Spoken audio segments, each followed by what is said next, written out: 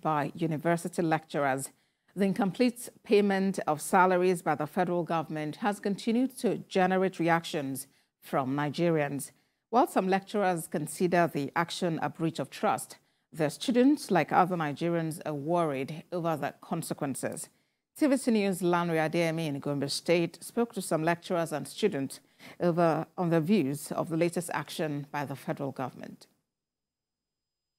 For 8 months, lecture halls were closed. Lecturers in public universities went on strike to press home their demand that the agreement entered into with the federal government in 2009 be implemented. After protracted negotiations and interventions by influential individuals and the courts, the union shelved its strike. Again, lecturers have been shortchanged with half salaries, contrary to the agreement. After the direct intervention by the president himself, he made promise that lecturers should resume back to work, and he's going to look into these issues, especially the withheld salaries of the 8 months. You say no work was done.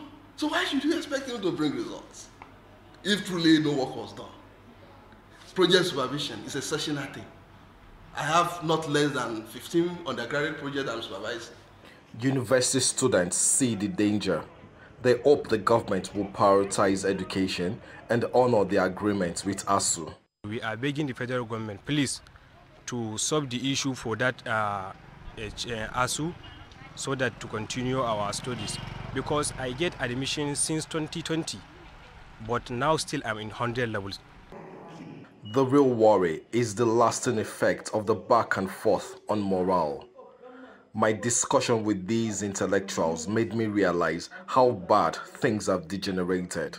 If lecturers are pushed to the world, they will become the normal Nigerian worker.